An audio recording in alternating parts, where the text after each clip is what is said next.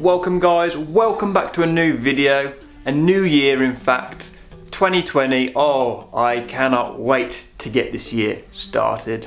In this video we're going to be installing the engine into the frame, so smash that like button, subscribe to the channel and enjoy the video.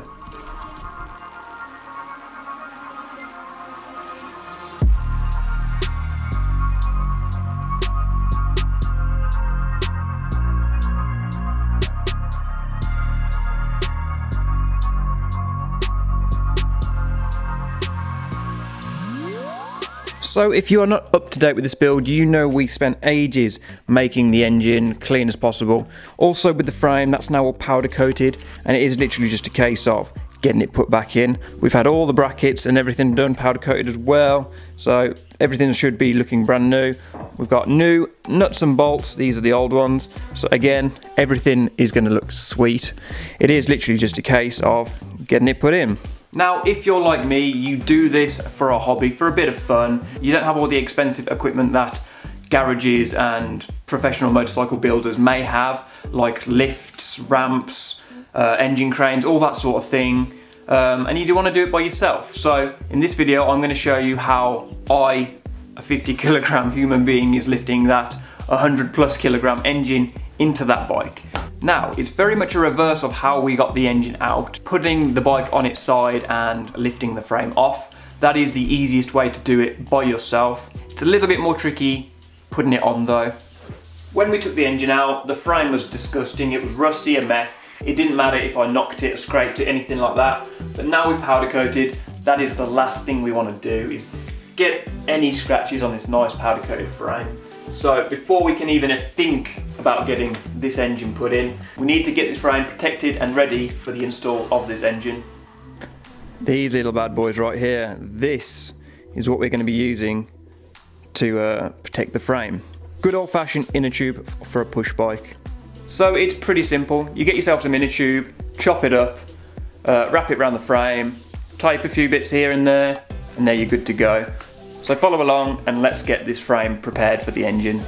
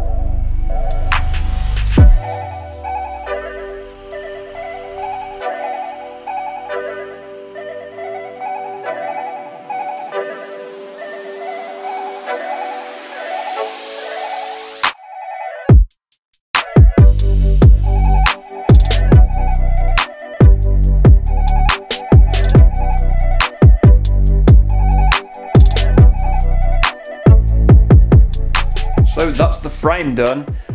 Inner tubed all up, wrapped around. It doesn't have to be pretty, it just has to take any knocks and scrapes as we slip it back over the engine. Yeah, it's probably cost me 6-7 quid to do that, but it's money well spent because you don't want to take it back to the powder coaters if you knock it and scrape it trying to get it on. So it's worth spending that little bit of money to guarantee you're not going to damage the frame. So now that's the frame done, let's get the engine prepared.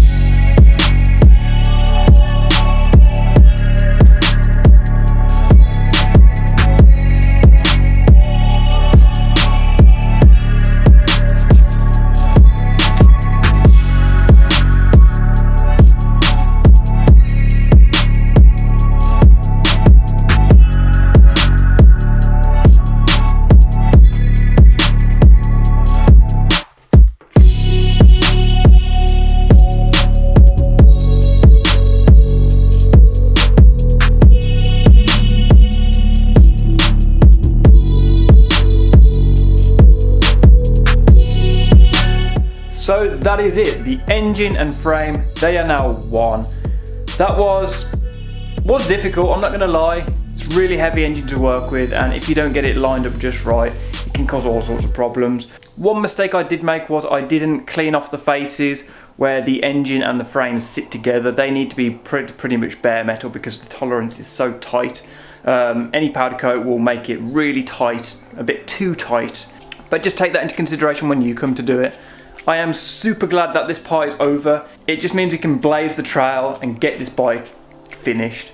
There is still a lot to do, there's still lots to go on, but it is a key step in the build. Anyway guys, that's all we've got time for this episode. Thank you to my Patreons as always. Be sure to subscribe, check my other videos out, and I shall see you in the next video.